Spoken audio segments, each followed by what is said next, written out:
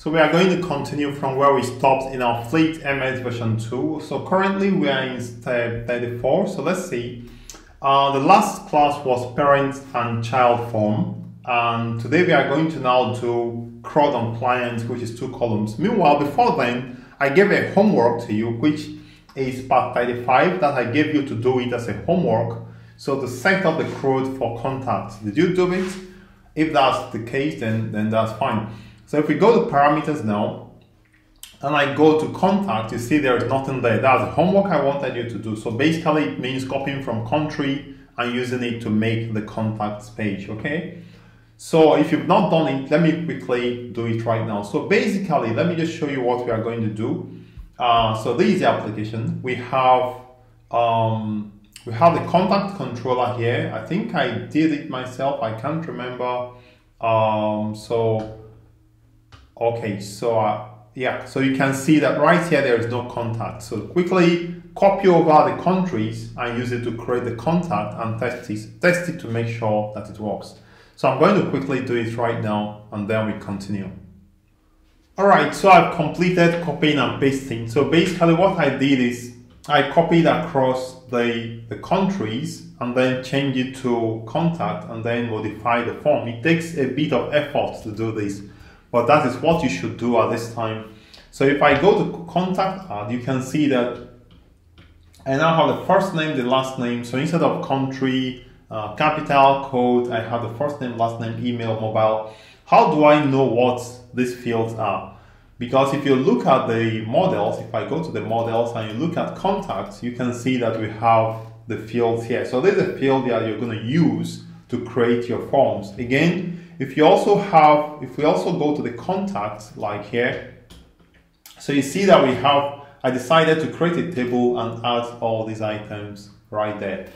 Before I continue, let me just show you that I actually added some additional things to our list. So now I added number 38. Now we are going to be doing add unit tests. I want us to learn about adding unit tests, and it's very interesting because you might encounter it in your interview or in some job role you are looking for. You need to know how to add unit tests and integration tests in your application. And then we're also going to attach an Angular UI, because some have been asking me, why don't I use Angular or React? So what I'm going to do now is I'm going to create an Angular application that's going to serve as a UI for the back end of this application. We're also going to create a React UI as well. And then I also added Migrate to Postgres database. Sometimes if you are going to upload your application to the cloud, some free cloud services require Postgres. But now we are using MySQL. I'm going to show you how to use PostgresSQL in the back end. And you can actually switch between the two from Postgres to MySQL depending on what you want to do. Then I've also added part 50, create same Node.js API.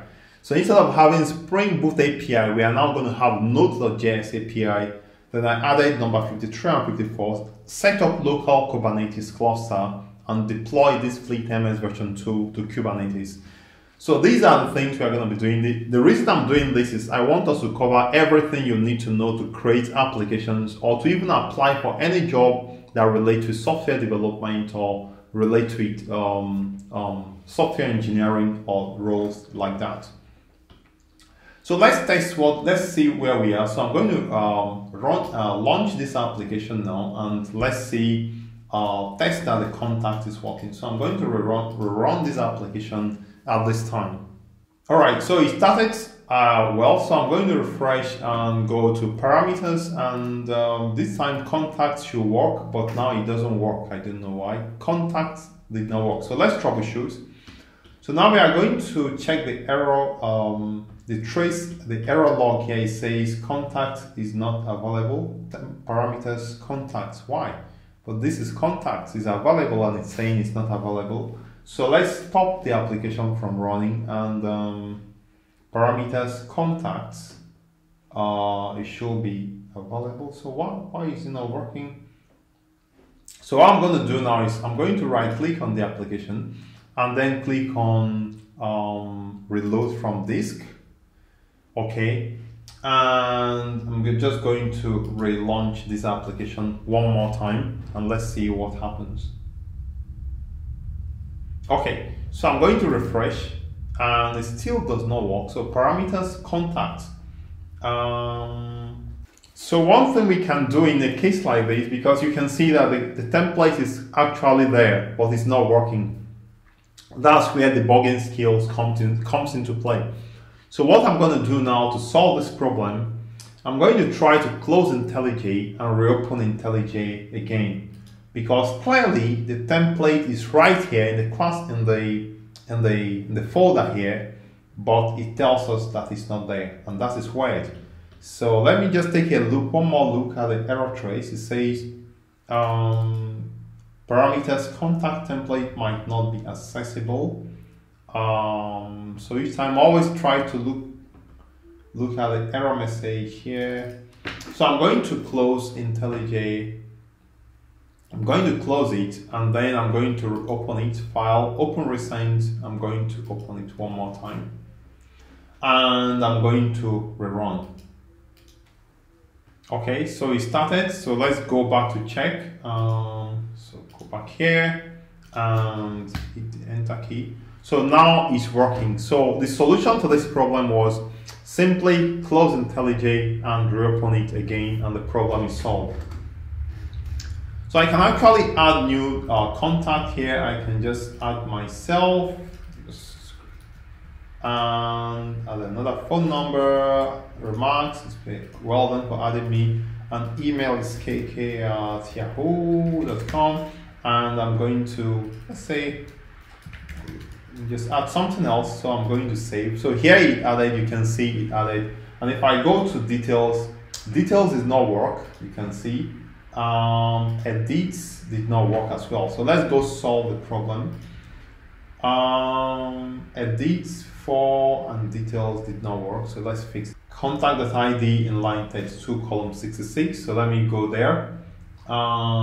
Should be contact edit, so it's going to be this. So I'm going to kind of close all this.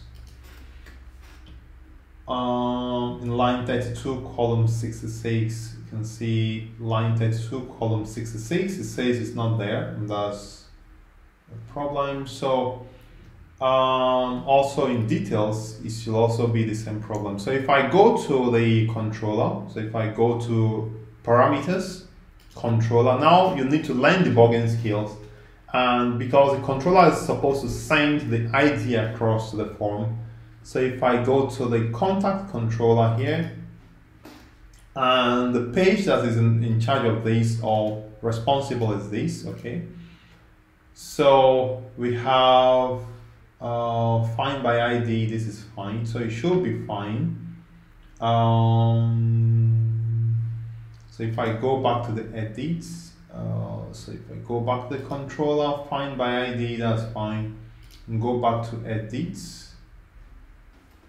Okay, so I'm going to go back, I'm going to come here and instead of using optional here, I'm just going to remove the optional, and just increase the fonts here. So I'm going to remove the optional from here. And I'm going to do the same thing in the service. So I'm going to go to services, contact service, and remove optional from here. And instead of using optional, I'm going to simply come here and say that or else null, okay. The controller, and this is fine. So I'm going to run this application one more time, stop and rerun. Okay, so it started, so let's go check. So I'm going back to the page, so let's go back home first. Go back to parameters home, and from here I'm going to manage contacts, and I have the list, add new works, exit, and go to details. Now details works. So the problem was that optional I used was not right, so I'm going to exit and go to edit. Now edit works as well. So I'm going to maybe try to change something and save also works. So we've completed this homework. This is supposed to be your homework. The next thing we are going to do now should be part 35. So we completed part 35, so let me just clear it up. And we are going to now move on to part 36. 6, which is says CRUD for client, where we are going to be talking about a column that has 2 forms. So I'd like to stop here, and please remember to subscribe. If you have challenges, please let me know. If you need this application, go right to my GitHub repository and clone it. But don't copy and paste. Try to write out the codes yourself so that you see exactly how it works. And if you have any challenges whatsoever, please leave me a comment in the comment box below this video, and we see you in the next part.